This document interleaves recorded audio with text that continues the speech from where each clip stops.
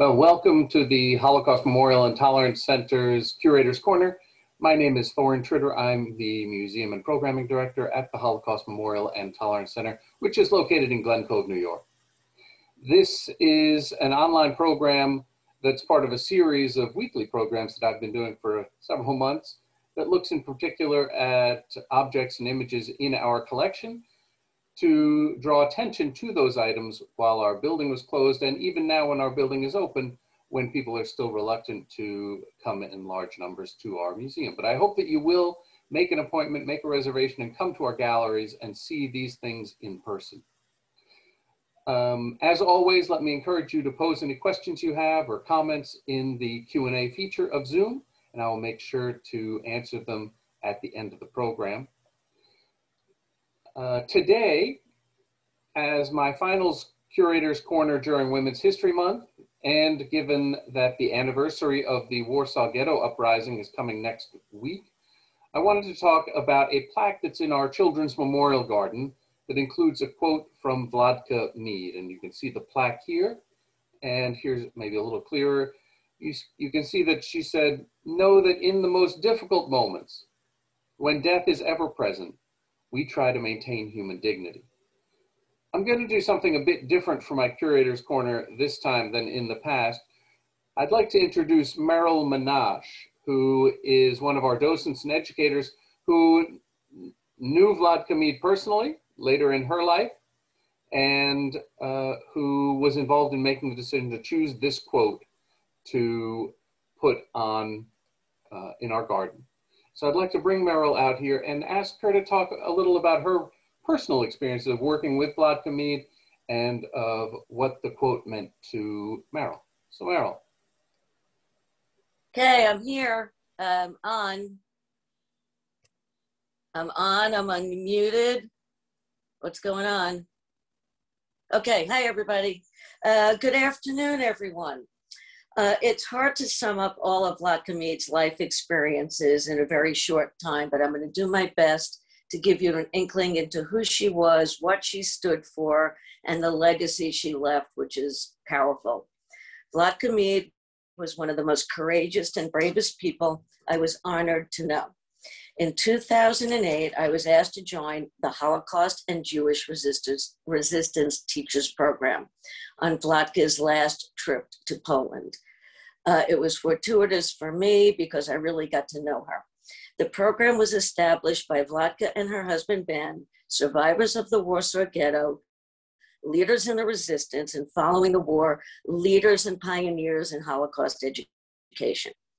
They believed they could reach more people with their history through teachers. They speak to audiences, they reach the people in the audience. If their audience is teachers, teachers have a 30-some-odd year career with 100+ students a year, they reach a lot more people. So they created the program, and over the years brought 1,100 teachers to Holocaust sites to learn about the horrors firsthand, its lessons, stressing resistance of the Jews, both spiritual and active, and many of those teachers are still in classrooms today, educating their students. If not their students, they're in college classrooms, they're writing books, they're spreading her message all around the world.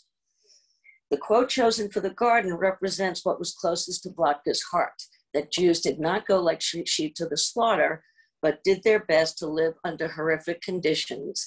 The ghetto lived under the surface, and she was one of their residents.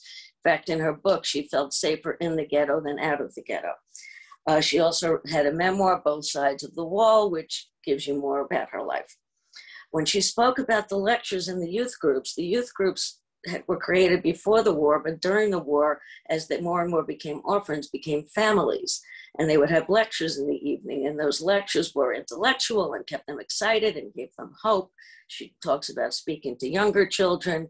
Many of the people that attended those lectures ended up being leaders in the resistance and the uprising. Another anecdote she talks about is her brother. Her brother was going to be a bar mitzvah. You say a bar mitzvah in the ghetto? Yes. Rations were tight, but her mom saved a little bit every day of the rations to give to the teacher so her brother could become a bar mitzvah. As time went on and the ghetto became more and more the war, it became apparent what was happening outside the walls. Vladka was on a mission when she learned her mother and her brother were at the Umschlagplatz, which was the train station where they waited to board the trains in Warsaw, of what many knew was certain death. Most of the Jews were murdered in Treblinka, along with Vladka's family. At that point, she dedicated herself 100% to the resistance. Some personal memories of our time. We were in the Jewish Historical Institute in Warsaw, watching a film of life in the ghetto and, of course, the uprising and the end of it. And I was sitting next to her during the film, and during the whole time she's pointing and calling out names, and she knew a lot of the people in the film, and then she started to get very agitated, and she got up and left. Also on that trip, we were blessed to have her son and her grandson and her daughter-in-law, which, so it was very important for them as well as all of us. We get to Treblinka. One thing you learn is you don't say no to Vladka Meed. So we're in Treblinka, and there's a field it's a field of stones with the names of the towns that perished during the war. Vladka in the distance sees somebody with red hair. She immediately knows it's Deborah Lipstadt and decides that Deborah has to come have dinner with her teachers. Now, Deborah was in the middle of the Irving trial. She was meeting with professors from the Warsaw University that night. She says, Vladka, I can't come. No, you have to come. Well, she came. She came and she didn't have dinner with us, but she spoke to us. Again, we didn't say no to Vladka Meed. Another example that's a little bit more lighthearted about not saying no is a bunch of tired teachers get on the bus at 7 a.m. We have a long trip to Auschwitz. Vladka was with us. And we're on the bus, and Vladka loved to sing. Her favorite song was Que Sera, Sera. So she wanted the teachers to sing her the song at 7 in the morning. Fortunately, Stephen was able to convince her to wait a little bit, but about an hour later, we sing to her. They then in return sang us a Yiddish lullaby, which was the most touching thing I've ever seen. And she enjoyed every moment, as did all of us. One thing I want to leave you with, any Holocaust museum you go into, look at the walls. She's quoted at the United States Holocaust Memorial Museum, Yad Vashem, and Poland, and I'm sure there are many more. So I could speak all day about Vladka, but that's time for Thorin to continue our talk on Vladka and the Warsaw Ghetto. Thank you very much. Thanks, Meryl. Thanks very much. I really appreciate it. You bring a personal connection that I could never to talking about Vladka, and so I appreciate your willingness to share those memories and to talk a little about her. Thank you. Let me just click on a few more buttons here, get myself back in position. So I wanted to fill in some additional details and bring some additional information in, building on what Meryl just shared, and offer some of the larger history of what happened in Warsaw during World War II. Sorry, one more button here.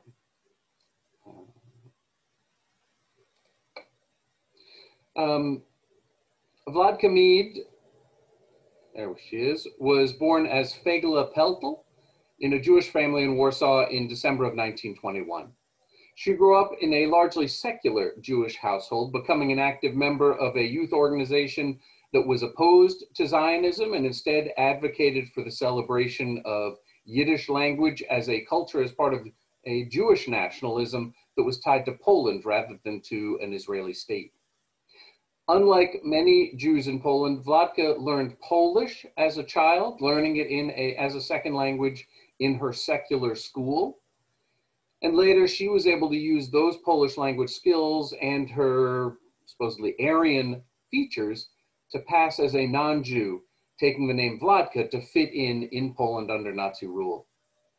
Her life, of course, was ripped apart by World War II. The Nazis invaded Poland on September 1st, 1939, and marched into Warsaw on September 29th. Vladka was 18 years old. In November of 1939, all the Jewish residents of Warsaw were required to wear a white armband with a blue star to identify them as Jews.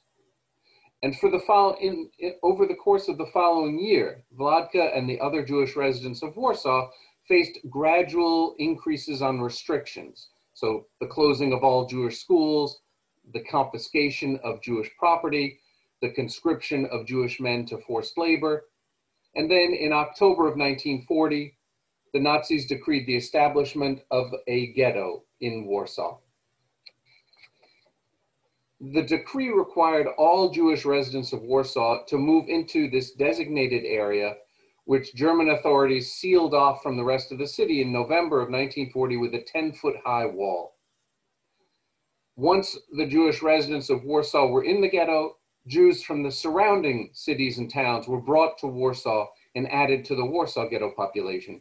At its height, more than 450,000 Jews were squeezed into an area of 1.3 square miles, an average of more than 7 people for every room in the ghetto. With the sealing off of the ghetto, the Nazis also restricted the flow of food and medicine into the area, so that the average Jew in the Warsaw Ghetto had only about 1,000 or 1,100 calories of food per day, and yet were required to work full days. Some 83,000 Jews died of starvation during the first 18 months. Her father died of pneumonia in the ghetto, also probably fostered by his poor diet and the lack of medicine. Then in July of 1942, the Nazis announced that they would be deporting residents of the ghetto for resettlement.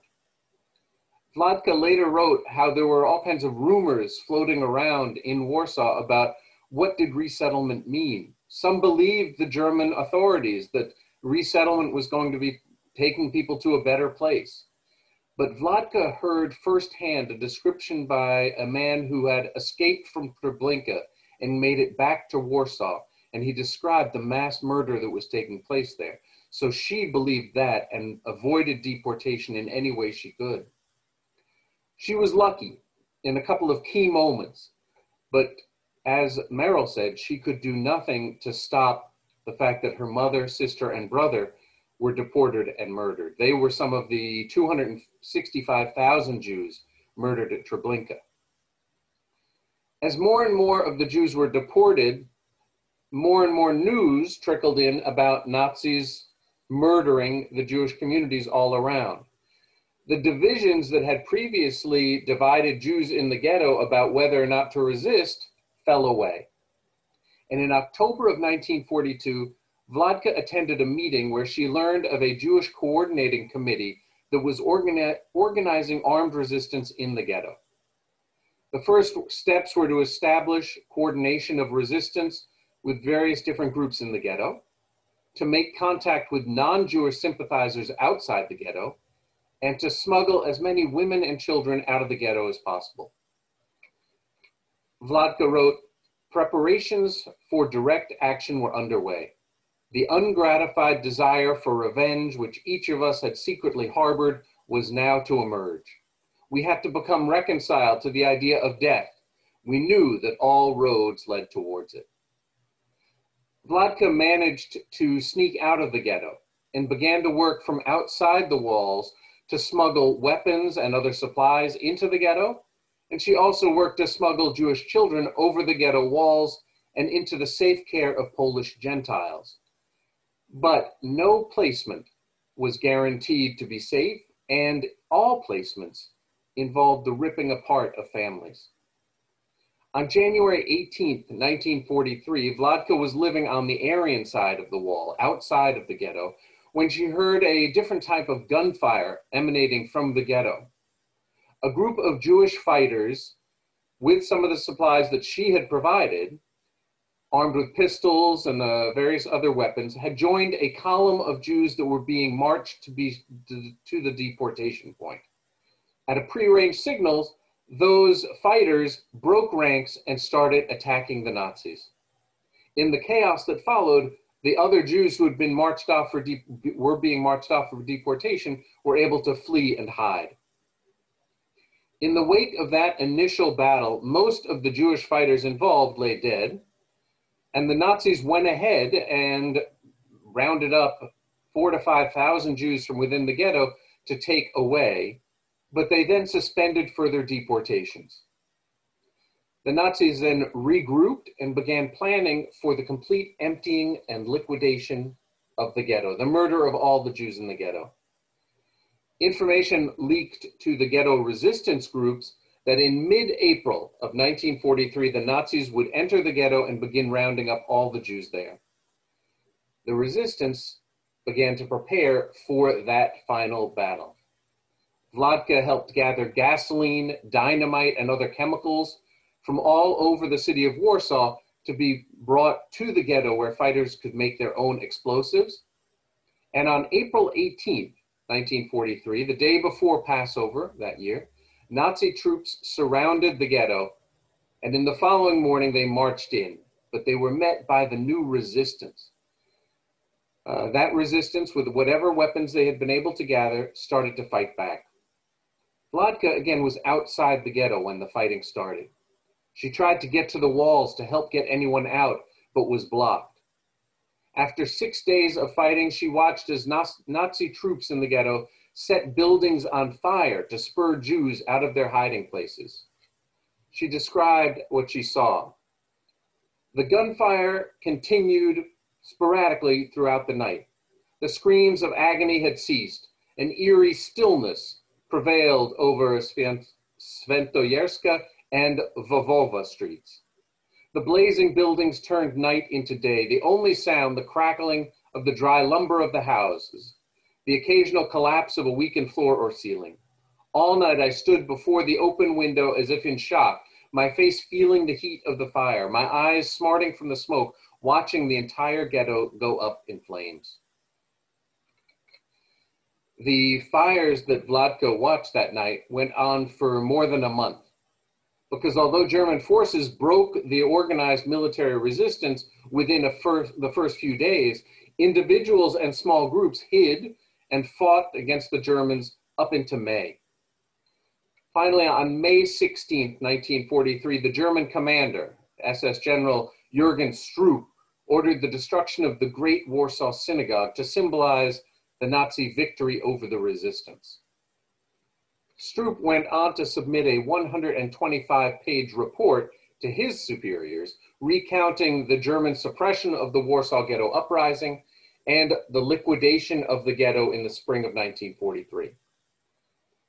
By the middle of May, he reported that the ghetto was in ruins. He had captured 56,000 Jews, destroyed 631 bunkers. He estimated that his units had killed 7,000 Jews during the uprising, and another 7,000 had been deported to Treblinka, where almost all were certainly killed in the gas chambers. And you see Stroop here in the middle of this photo. For months after the liquidation of the Warsaw Ghetto, individual Jews continued to hide themselves in the ruins on occasion and attack German police or other Nazis when they were on patrol. Meanwhile, outside of the ghetto walls, Vladka was one of perhaps as many as 20,000 Jews who continued to live in hiding. The Nazis also targeted these Jews, launching various raids and following up on tips. Vladka was rounded up several times, but managed to escape every one. Finally, she managed to get a full set of documents that said she was not a Jew and that she was allowed to live in Warsaw. But with those papers, she moved out of Warsaw, but continued to remain tied to the resistance effort to help Jews find safe places to stay, to get false documents for them, and to coordinate other assistance. By the summer of 1944, Vladka had become one of the couriers who was distributing money donated by Americans or other outside sources to various resistance groups.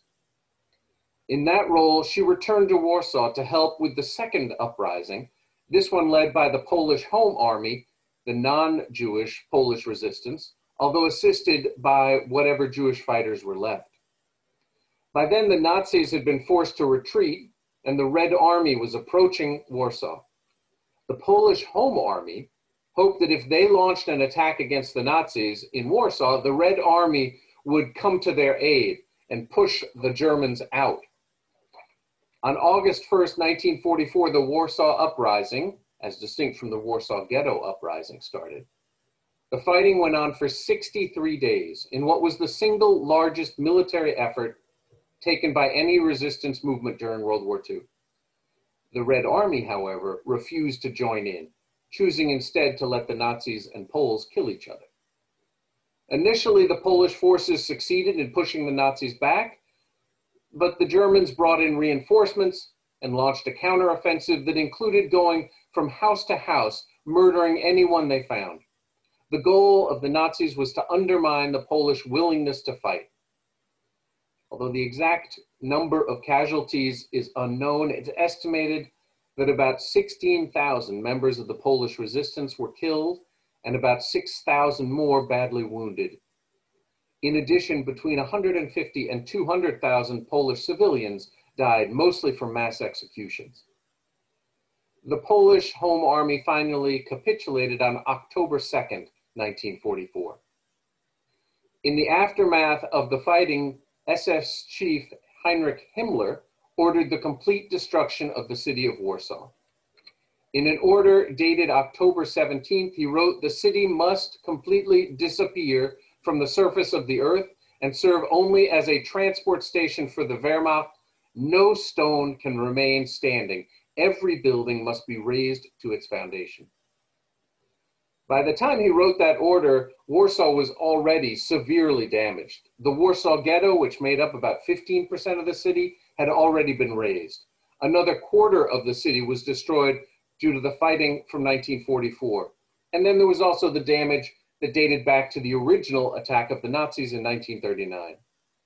Still, with Hitler's order in hand, the Nazis undertook a block-by-block approach to leveling the city of Warsaw, destroying 85% of the city's buildings before they were forced to withdraw in January of 1945. And I think you get a sense of this from this aerial photograph of just the complete destruction in Warsaw. This is another view on the ground. And I've got one more, although I know this is small, but this panoramic view I think is, if you can see it, it really does show the city's widespread destruction.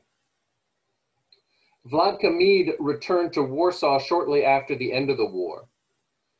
She described that visit as part of a series of articles she wrote in 1946 and 1947 for the Jewish Daily Forward, which were later published in 1948 as a book entitled On Both Sides of the Wall.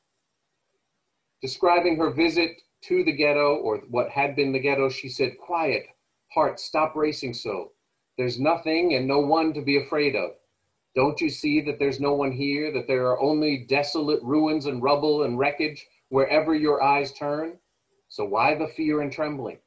Remember, you have already witnessed horrible scenes here amidst roaring tongues of flame and billowing smoke." True, there was still some small spark of life. There was still a glimmer of hope.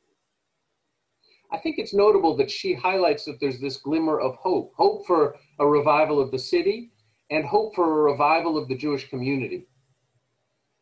Not long after her return to Warsaw, Vladka and her husband, who she'd met in the underground in Warsaw, immigrated to New York, arriving on only the second ship to bring survivors from Europe to America.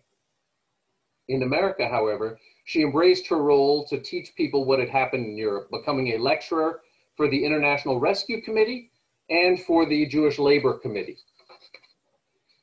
She was also one of the leaders of the effort to create a Holocaust memorial in Battery Park in New York, and was active in the role to create a national Holocaust memorial and museum.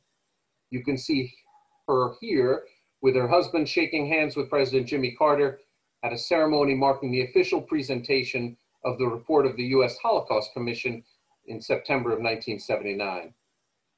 And as you heard from Meryl, she was the driving force behind efforts to take high school teachers to Europe to show them firsthand where the events of the Holocaust had taken place.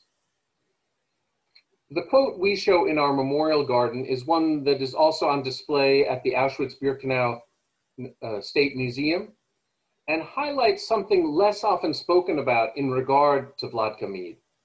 Most people know of her active role in the Warsaw Ghetto Uprising and her active involvement in the larger Polish resistance movement. But this quote shows that those external acts of resistance stemmed from her mental resistance and her unwillingness to give up her humanity. In the face of unspeakable horror and hatred, she held on to the need to maintain human dignity. She refused to be brought down to the level of the Nazis. That internal strength and resistance is something we choose to highlight in our garden. Okay, I'm going to stop there. Thank you for watching. And of course, if you have questions, please use the Q&A feature to type them in. Before I get to go to those, let me remind you of some other upcoming programs. Next Wednesday, I'll be back for my next Curator's Corner, speaking about a photograph in our exhibition that shows canisters of the poison Zyklon B in storage at the killing center at Majdanek. I'm going to talk about how the Nazis, or when the Nazis, turned to using poison gas, and about the chemical conglomerate IG Farben that produced it. Next Thursday, we'll be holding our annual Yom HaShoah commemoration that falls every year on the anniversary of the Warsaw Ghetto Uprising. We're focusing this year on the need for the history to be passed down to the next generation. And we'll have both survivors and their grandchildren lighting memorial candles. And the centerpiece of our program will be a short presentation by the descendants of the Bielski family, who are also continuing to pass on their family's role in the resistance to the Nazis during the war. I hope you'll join us to honor both the victims and the survivors of the Holocaust. And one more program to mention: on Monday, April 12th at 6:30 in the evening, we'll hold a discussion with the author Julie Metz about her new book, Ava and Eve, A Search for My Mother's Lost Childhood and What a War Left Behind. You can find more information about these programs and a full listing of all our upcoming programs on our website at www.hmtcli.org, and then click on the Events tab. Okay, let me see. I think there are some questions here. Let me see what I can answer. Did Vladka hide among Jews or non-Jewish partisans outside the ghetto? She hid outside the ghetto with non-Jews. All the Jews were supposed to be in the ghetto, so she had to pretend to be not non-Jewish. And but there were also other non-Jews who were outside the wall. She was not the only one, and she remained in contact with them, part of this network that was operating outside the ghetto of the Jewish resistance. To what extent did non-Jewish partisans help the Jewish resistance? Yeah, there was a lot of help provided by non-Jewish Poles. Some of you may remember we had a temporary exhibit here called Żegota, which was about a Polish resistance movement that was directed, overseen by non-Jews, but helped the Jewish partisans as well.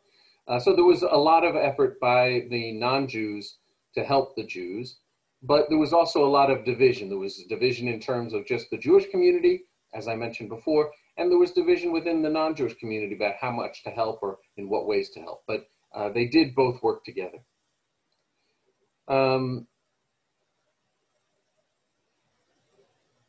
Oh, Meryl wants to come back and mention another story. Yeah, Meryl, you want to come back? Sure.